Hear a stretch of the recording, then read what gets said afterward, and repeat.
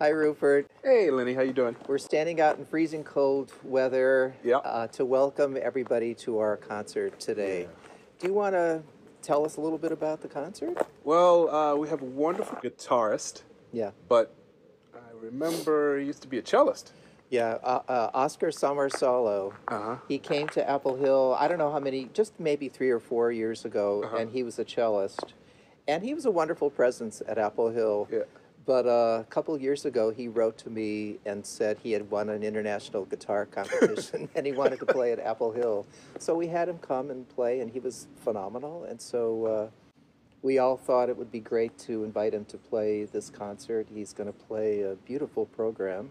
Yeah, I believe it's there's some Walton on the program and Albéniz and And this really neat guitar that he just bought. Oh, okay. Apparently, it's an old guitar. It's kind of small, so I'm really looking forward to hearing it. fantastic, Yeah. fantastic. And then what else? We have some wonderful Baroque cellos. Baroque cello. Yeah, yep. With Jennifer Morsches and Tim Merton, both fabulous cellists, and this is the top of their game, if you will. And Jennifer is an alum of Apple Hill. I think she was Apple Hill when she was in her teen years. Yep. And I knew Tim from Marlborough and from Brattleboro, so I've known him for many, many years too. Yeah, it's great. It's quite funny because it'll be a concert of reunions in a way, because Yeah. Jennifer and I go back to graduate school together. We were in the same cello studio. Did you both get your doctorates together? Yeah, pretty much around that time. Rupert has a doctorate, everybody. Yeah, and yep. So I first met Jennifer when I was in grad school. Yeah. And then found out that she was an Apple Hiller many years later. Yeah, awesome. So. Well, they have a great concert. You know, all our concerts are really fantastic. So we're asking everybody to please donate for a concert. We like to give these concerts, make them free for everybody, but we're suggesting everybody please donate to watch this concert, right? Yeah. Every bit counts, and it's always going to a great cause. And yeah. So enjoy, everybody. Enjoy the concert. See you later.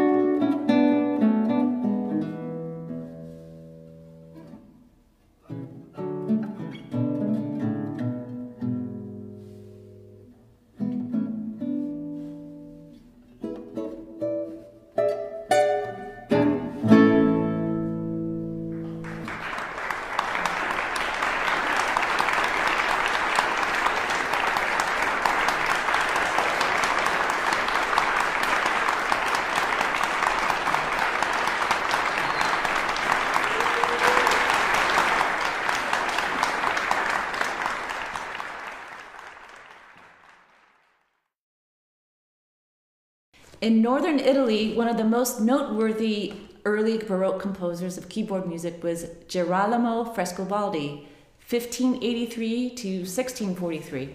His output heavily influenced the likes of Henry Purcell, Froberger, and of course Johann Sebastian Bach. In 1628, Frescobaldi published an important collection of 35 canzoni, or canzonas, and this is his only volume of ensemble music for 1 to 4 instruments plus basso continuo.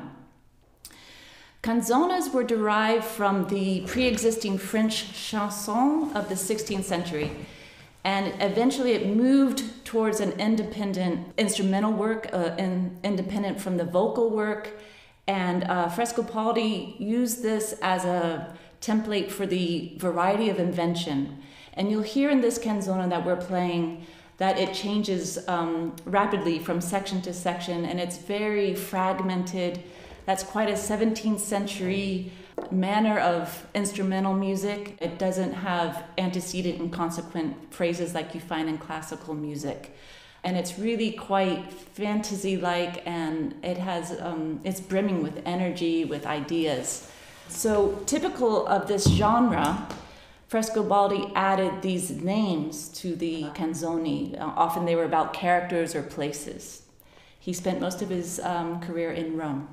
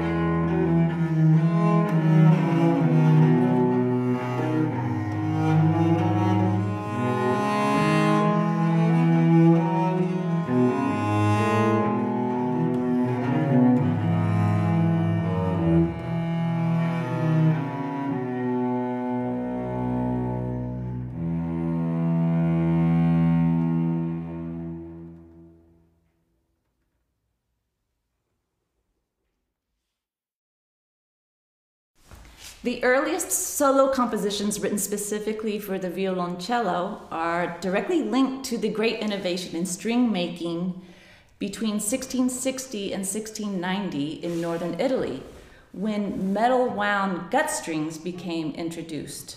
So we are playing on Baroque cellos, and our strings are made of sheep gut. And then, as you can see, our lower string, well, my G is still a pure gut string, but the C is wound gut with silver, and Tim's as well. I'm playing on an instrument from 1724. I'm playing on one from 1750, except that this cello hasn't been sort of converted as totally to a Baroque instrument. You can see the fingerboard is longer. It's sort of a modern cello. Yeah. And the bows are actually they're both made by the same person. Right, Louis Béjean, yes. Yeah, and they've got a different shape. They're very simple. More convex, yeah. In the city of Bologna, there was a growing circle of pioneering cellists who brought their creative talents to the fore and helped to give the cello its solid foundation. And so this was hand in hand with the string innovation because it made the pitch more reliable. So the cello started becoming more dependable as an instrument. The local Duke, Francesco II in Bologna, or nearby in Padua, I should say, he was himself a cellist or a keen instrumentalist, and so it was nice to have him as a patron. And we're going to play this wonderful canon by Domenico Gabrielli. It's in a very true style of a canon. He wrote it one line on the manuscript, and one person starts, and then the next person starts a measure later.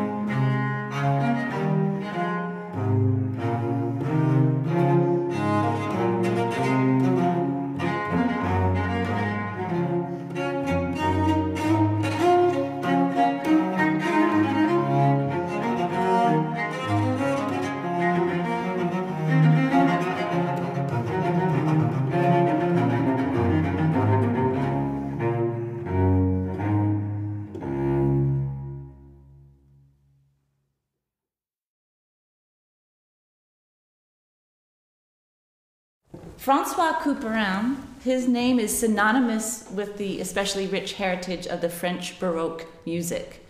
He was known as Couperin le Grand, the most important member of his very musical family. They had a long dynasty in the French courts system.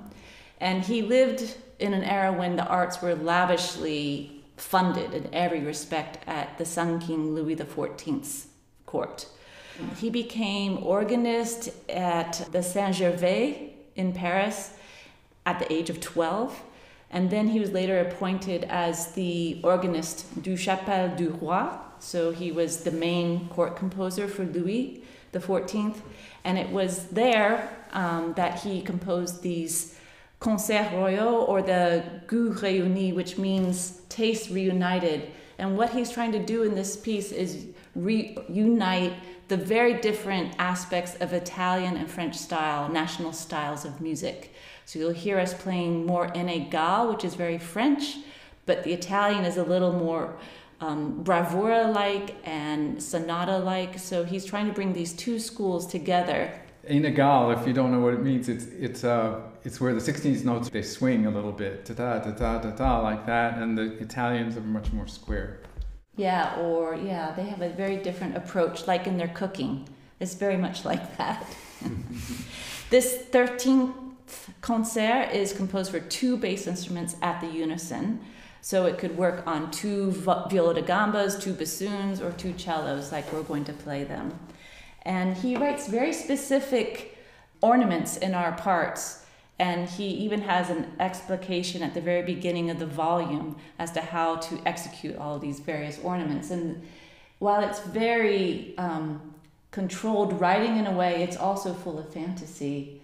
And you'll hear that hopefully in this performance. It's, for me, I haven't done much Baroque French music, and so it's a challenge. This little language of these ornaments, and it's not easy to get right off, but it's fascinating, and he's written it all out, and it really makes a big difference to how you play it.